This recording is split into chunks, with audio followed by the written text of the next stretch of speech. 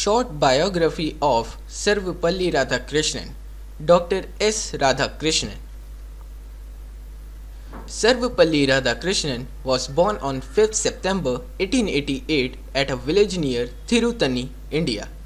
His father's name was Sarvepalli Veeraswamy and his mother's name was Sitamma. He was married to Siva Kamu. Dr. S. Radhakrishnan was a staunch believer of education and was the well-known diplomat, scholar and ideal teacher. He was also a great philosopher and also a teacher.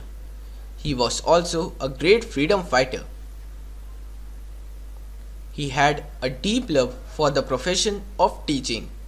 When India became independent in 1947, Radhakrishnan was elected as the first Vice President of India in 1952. He was elected as the second President of India after Dr. Rajendra Prasad. He died on 17 April 1975.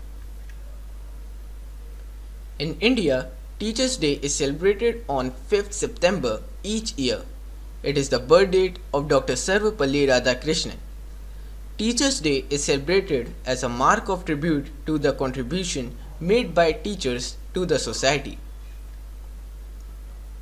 On this day, teachers selected from schools and colleges are invited by the President of India and honored by giving a certificate of recognition along with some cash prize.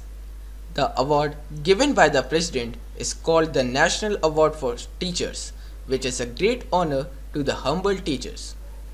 Thank you.